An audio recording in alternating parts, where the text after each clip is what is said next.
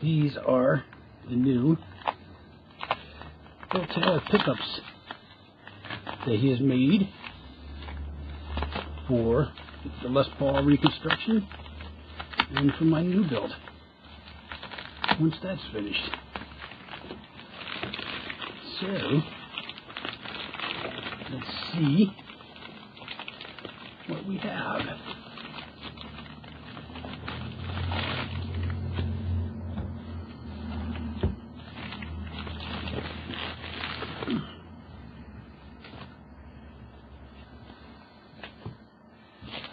There they are. Are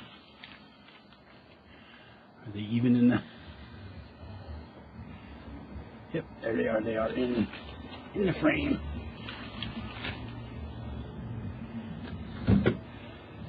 So the two sets here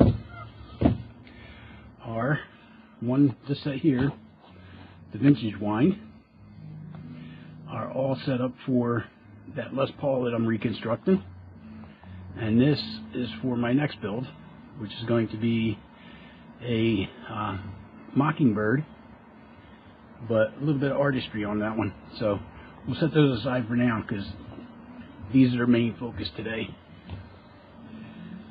These are what we are after.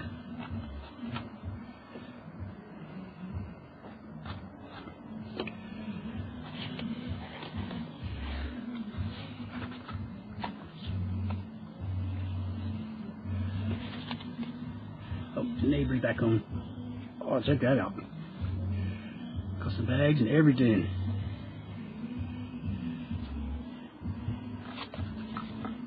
And here we go.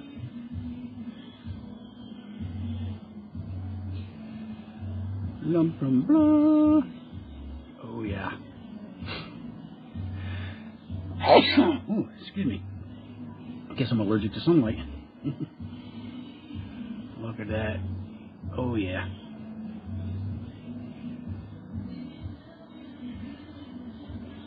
Oh, there's a surprise.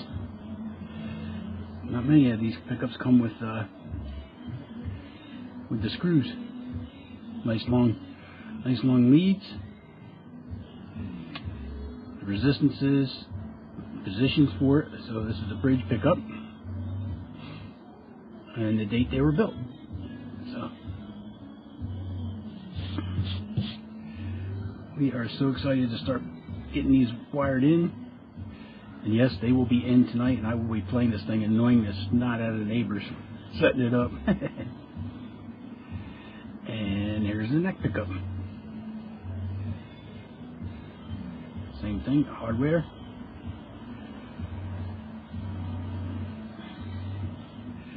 Nice shielded leads. This is key here. Having the shielding and stuff on them. That makes less susceptible to that 60 cycle hum. Decent length on the leads. So